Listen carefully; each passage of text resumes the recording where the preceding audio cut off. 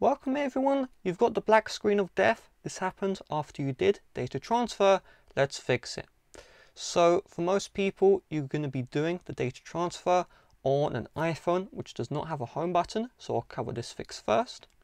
So my screen, perfectly working, but if yours has a black screen, clicking the power button, touching the screen isn't working, we need to do a force restart. We do this, I'm going to show you the process, then let's do it together. You do this by clicking and releasing, volume up, click release, volume down, and then click and hold the side button or the power button right here. So let's do this together so you don't screw up. So 3, 2, 1, click release, volume up, click release, volume down, click and hold the power button, keep this one held down. In your case, you're not going to see the slide to power off menu, you're just going to see a black screen, okay?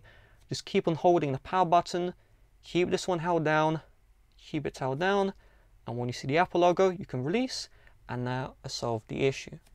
Now, if your iPhone has a home button, which clicks, okay, so if it's a clicky home button, you're just going to click and release, power and home button together until you see the Apple logo.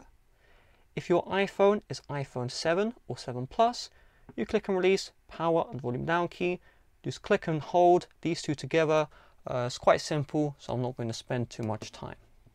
So now your device is restarted. That should have solved the black screen issue. With that being said, thanks for watching. See you guys later. Bye bye.